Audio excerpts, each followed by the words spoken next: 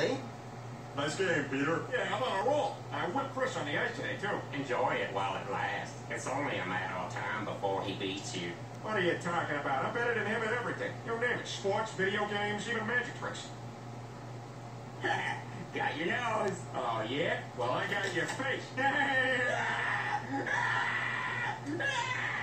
down, Chris. It's only a trick. Face it, Peter. Sooner or later, you're going to have to pass the torch. I remember the first time Kevin beat me. I was so proud of him. I gave him a little congratulatory punch in the arm.